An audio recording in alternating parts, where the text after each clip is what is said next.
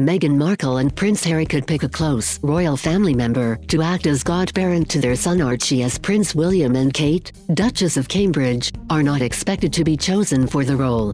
Meghan Markle and Prince Harry are to see their firstborn christened in early July, 2 months after his birth. Speculation has been rife about who the Duke and Duchess of Sussex will choose to appoint as godparent to Archie Harrison Mountbatten Windsor, but Harry's brother Prince William and his wife Kate are expected not be picked for the role. Royal commentator Camilla Tomini suggested another member of the royal family could be selected due to the close relationship they have with both Meghan Markle and Harry. Speaking to Today, Miss Tomini said, "I would put a bit of money on Princess Eugenie because she is very close to Harry. In fact, Meghan, and is one of the closest members of the royal family to the American actress. Siblings of the parents are traditionally not chosen as godparents in the royal family due to the already significant role they will have in the child's life." Indeed, Prince William and Kate, Duchess of Cambridge, did not ask Harry to be one for their 3 children, Prince George, Princess Charlotte and Prince Louis. The Duke of Sussex is known to have a close relationship with Princess Eugenie. While Harry was raised in London and his cousin in Windsor, the pair had the opportunity to spend time together at family events, also thanks to the close friendship between their mothers, Princess Diana and Sarah Ferguson. Miss Tomini was not the first royal expert to suggest the youngest daughter of the Duke of York could be asked to be a godparent to baby Archie.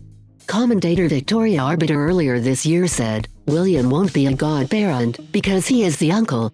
It's the same reason why Harry wasn't a godparent to Charlotte, Louis and George. If we are looking at royal cousins, perhaps Princess Eugenie.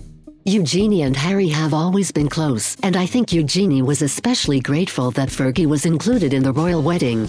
She wasn't invited to William and Kate's wedding." Meghan Markle and Prince Harry selected St. George's Chapel as the backdrop to Archie's christening. The couple will return to the location to watch their son doused in the water of the River Jordan from the Lily Font a little over a year after tying the knot in the same spot. Archie will wear the traditional Windsor garment for the day, a replica of the Honiton lace christening gown commissioned by Queen Victoria for the baptism of her first child, Princess Victoria, in 1841. The original gown has been worn by 62 royal babies, including Harry and his brother William, but became too fragile, so the Queen had a replica made. The ceremony is expected to be conducted by the Dean of Windsor, the Rev. David Connor, and the Archbishop of Canterbury, Justin Welby. The Archbishop of Canterbury is clearly special to the Sussexes, now with the family on more than one special occasion. He baptized Meghan and confirmed her into the Anglican faith 2 months before her wedding, which he officiated.